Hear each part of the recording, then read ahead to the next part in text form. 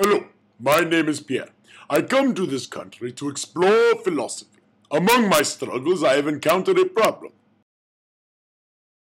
When I traveled here in 1492, I took a boat called Ship of Theseus. When I landed, the ship needed great repairs. So I took the ship apart and rebuilt it with the same parts. I then questioned whether this ship was the same boat. After very much thinking, I came to the conclusion that yes it was. This sparked a new idea in my brain.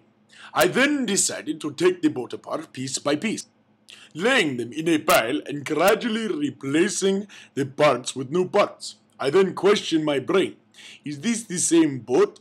Yes it was. You may encounter my conclusion by saying it isn't, but I counter your counter with, at what point did the boat change?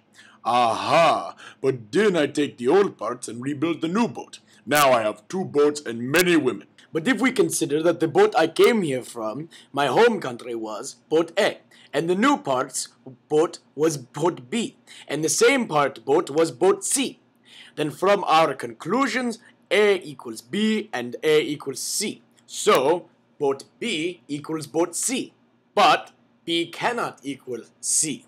So we have too many contenders with the problem.